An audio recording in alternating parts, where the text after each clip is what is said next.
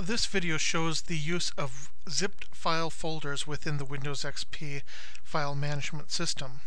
To begin with, locate a folder icon that has a zipper attached to it, and this will be a type file of compressed zip folder. A zip folder is an archive that contains several files, all stored in a single easy-to-use file that can be transferred between computer systems as well as uploaded to sites such as Desire to Learn. When we double-click on a archived folder, such as in this example images.zip, we'll see the contents that have been compressed and stored into the zip folder. These files are not directly editable, and in order to use them we will need to extract them out of the images.zip folder or file. We can do this either under the folder task as the item extract all files, or we can use the file menu, file, extract all, and this will open the extraction wizard. In the welcome screen to the extraction wizard, click on the next button. In most situations, you will want to use the default directory provided by the extraction wizard.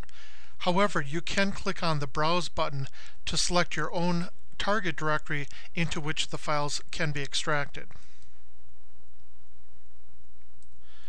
Once determining the directory for the extraction, click on Next.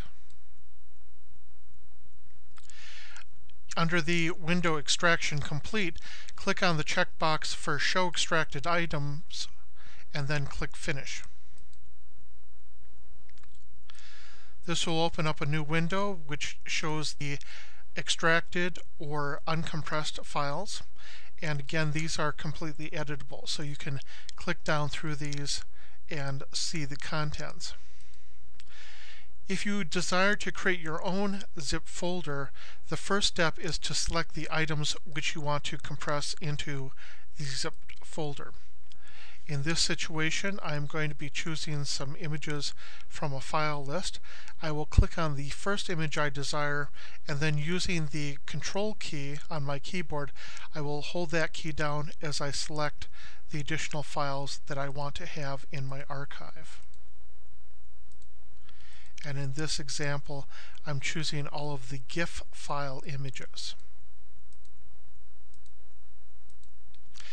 Once you have selected the images that you want to have compressed into the folder, you can do a right mouse click over any of the images and then choose the File Shortcuts option to Compress Zip Folder.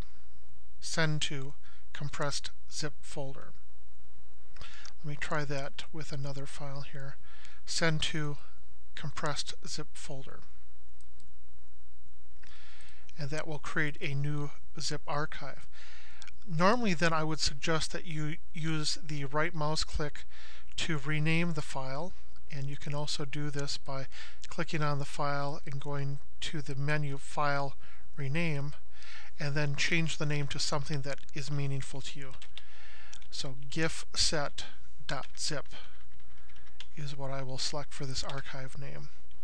Again, if I double click into this file folder, I'll see the contents.